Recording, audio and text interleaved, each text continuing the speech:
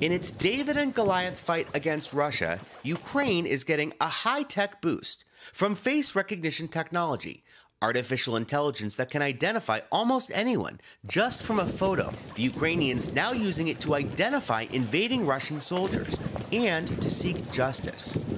Each person which was identified here is a possibility for us to open criminal case against a specific person, against specific criminal, war criminal.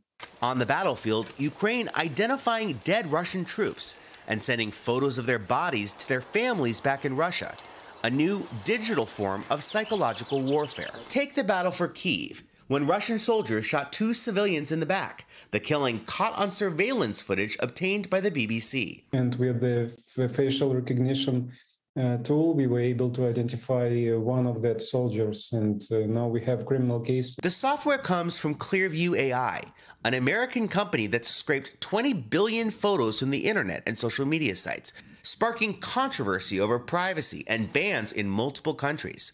I saw the images coming out of Ukraine, and some of them were very distressing, disturbing, of women and children fleeing.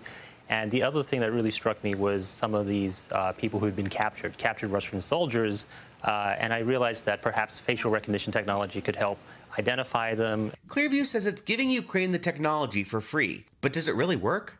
We want to test out whether this works on someone who doesn't post a billion photos of them online. So I'm going to call up my friend Kelly in West Virginia. She keeps a pretty low profile online. I spend time on social media, but I don't post often. What about Instagram? The only pictures that have me in them on Instagram are all on a private account. She's not sure that the software is going to be able to figure out who she is. Should we try it? Absolutely. All right, let's do it.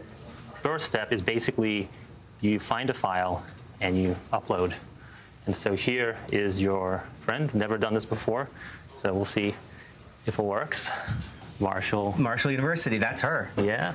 Clearview says the software is so good it works on faces with masks, even on bodies of soldiers whose faces have been disfigured by war. I want to test that too. So a special effects artist is distorting my face, nothing gruesome, to try to throw the computer off. So what we'll do is we'll do another search here. And this is the photo that they gave you with a different nose. And we'll see if it happens. Oh my God, that's me. 93 photos here. It looks at all the things that stay the same through age. So there's just only some variation in the nose area and the chin area. It's still picking up on these other features that stay the same. Clearview says nearly 500 Ukrainian officials have access, conducting more than 24,000 searches since the war started. Ukrainian officials tell NBC News they're also using it at checkpoints to root out potential Russian infiltrators. Some of your critics say that you're trying to promote this Ukraine work to sort of whitewash the very profound privacy concerns that people have about this software. A lot of people's minds on facial recognition were changed around Jan 6 when the insurrection happened. It was very instrumental in being able to make identifications quickly. So I think any new technology will have detractors and misunderstandings, especially on how it's really used in practice. We live in a digital world, and this world will never be the same. Josh Letterman, NBC News.